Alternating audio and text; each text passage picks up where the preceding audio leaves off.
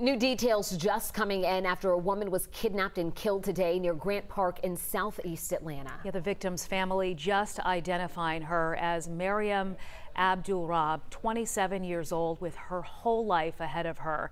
And right now, police are questioning a man who they detained earlier today.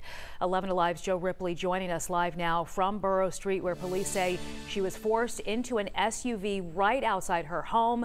Joe, you spoke to her father just a short time ago. I did, and we're giving the family some privacy, so we're set off just a bit from their home where all of this started early this morning. The father of Miriam Abdul-Rab said his daughter, who was just 27 years old, was the most loving, peaceful person he had met, and this she did not deserve.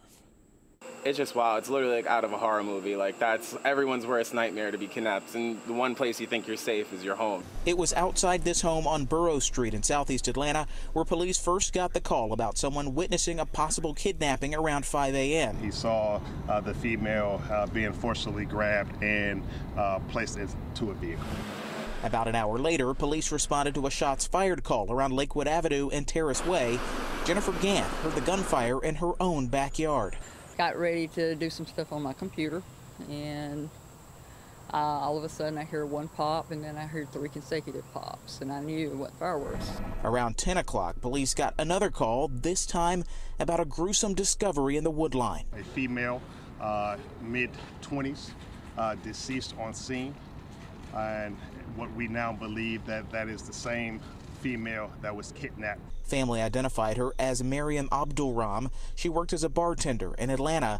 Police say a person of interest was detained. The family says police told them the man was involved in a police chase and crashed in Griffin, but he has not yet been identified by police.